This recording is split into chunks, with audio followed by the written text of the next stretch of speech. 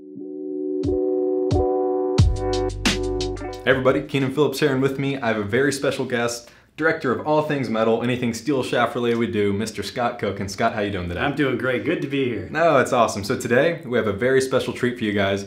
We're going to cover the new topic for us, Project X LS. So when we sat down for the meeting, I still remember it. It was from a marketing perspective, then I handle some junior development stuff for us as well. You see these young kids coming up and they bring gas every time they swing. They swing it so fast. And even with that, obviously, they create a lot of spin. So even with our X7, our Project X line, we still just needed that next step down, kind of from a lower spinning shaft standpoint. And we just kind of set Scott off on a quest to design the lowest spinning shaft he could, and this is what he came up with. Yeah, so it was a challenge. The request that you said, you're looking for a shaft that definitely spins it less and potentially hits it lower. And it's for the stronger player profile like you talked about. So this is not just a heavier Project X. This is a totally new design. And it comes in 3 different flexes. Similar to the Project X, it has a 6.0, which is 120 grams, a 6.5, 125 grams, and a 7.0 for the strong guys. We got that at 130 grams. So all flavors, all designs, and it's ready to go. Yeah, so if you ever play with Scott, you're going to see the 7.0 definitely in his bag. So that's that's something there. But another thing is, and I think you hit on it there, it's not just a stiffer Project X. So that's something to keep in mind. And I think going into it, in my mind, it's like, okay, we're going to create a lower spinning Project X which sounds crazy to do to a lot of folks. But you didn't just stiffen it up. You didn't just stiffen the tip section. You created a very unique design for Project X LS. So just talk a little bit about that design and why it's so unique from a bin profile standpoint. And interesting, you said a unique design. Actually, in this family, there are 27 unique designs.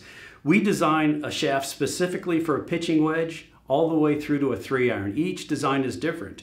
So when we're looking at this shaft, we've got what we call constant mass, taper tip, discrete length. And really what that means is there's a lot of different designs behind the shaft. And what we're trying to do is optimize each club in your bag to do exactly what we want it to do. And then Project X LS also, for anybody watching this, anybody that's seen Project X LS, one of the first things you're going to notice is that finish on it. That brushed chrome finish. How did we come up with that? I know that was a project for you down in Amory, Mississippi, so our steel plant down there. I know it was a little bit of workaround, but how did we come up with that? And it looks so good. Yeah, you know, obviously we've been making bright, shiny chrome shafts for a long, long time. And we wanted something that looked different because the shaft performs different. So this was a design we worked on, and it's a satin finish. It's a non-glare finish, so it looks really, really cool outside. And then we've got this really bold graphic that stands out and is really unique to this whole family of shafts. Yeah, so it's such a good-looking product, which of course is always a plus. Not just performs well, but looks good. And I know with this shaft specifically, like I said, we did a lot of testing on tour and with our robot, which we have here in Memphis, Tennessee at our Ridgeway Test Center. So Scott's the man that runs the robot, and we've tested the shaft, put it up against our lowest spinning products and our competitors as well. And how did that fare for everyone else? That did really well. In fact, before we even went one step further, we always have to validate the design. And you were looking for a shaft that had lower spin and lower launch. And obviously we have to prove that out. We do have a robot that swings very, very consistently, and we can put it at different swing profiles. For this particular test, we were looking at higher swing speeds. So we were doing 7-irons anywhere from 95 to 105 miles an hour. Pretty quick swing speeds for 7-iron. And when we tested side by side against Project X, all our own product, even competitors' product, we got exactly what we wanted, a lower launch, lower spinning shaft. That's awesome to hear, and that's something always, especially from the marketing side of things, that we like when a product actually performs how it's meant to and supposed to. So once again with Project X LS, I want to get into the unique bin profile of it. So it's a really unique bin profile. It's something we found when actually product testing looking for a lower spinning shaft. And can you just kind of talk about the bin profile of LS and what makes it so specific for that lower spinning player? Exactly. So there's 2 things, or 2 big elements that me as a designer gets to do. We can manipulate where the material is in the material placement.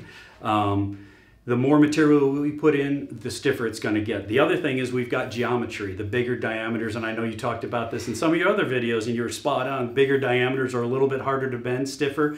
Smaller diameters are easier to bend. So how we get there changes the spin parameters, launch parameters, and how it feels.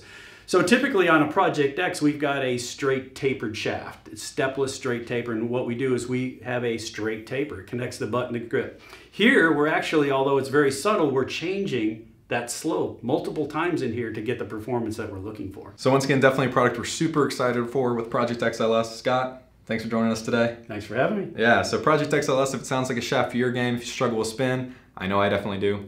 You can find it at True Temper Performance Fitting Centers and give it a try.